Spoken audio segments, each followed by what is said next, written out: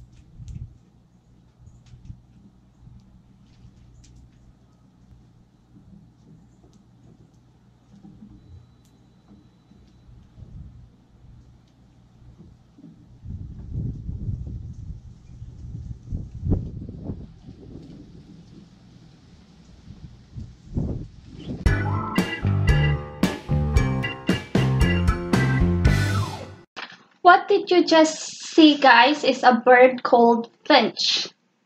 So, according to Wikipedia, the scientific name Fringillidae comes from the Latin word fringilla, from the common chaffinch, Fringilla coelebs, a member of a family which is common in Europe. The name was coined by the English zoologist William Alfred Leach in a guide to the contents of the British Museum published in 1820. Finch is one of the birds that stay throughout the winter. Other birds fly to the north or somewhere which is warmer weather, but other birds also who stay throughout the winter is house sparrows, tufted titmice, and pine siskins, and many others. You'll probably wonder how they stay warm during the winter and how do they find their food. So they stay warm by trapping the air in between their body and their feathers. Puffing them also help them, and they warm their feet or their legs by just standing in one leg and tucking the other leg with their body. This is also aside from the fact that they are warm-blooded, which means their body temperature stays the same even though the temperature surrounding them changes.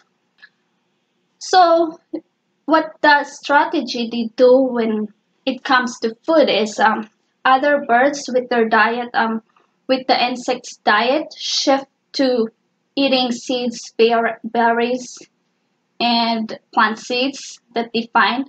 So what they do is they fly by the trees and find seeds that they can eat. So they usually eat berries, nuts, fruits, and any available source that they can take in. Yeah, when you compare the summer and winter, it's harder for them to find food during the winter compared to the summer.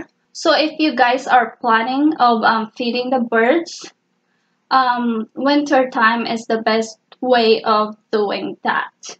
And that's all, guys. See you in my next video. Bye bye. I hope you find this interesting.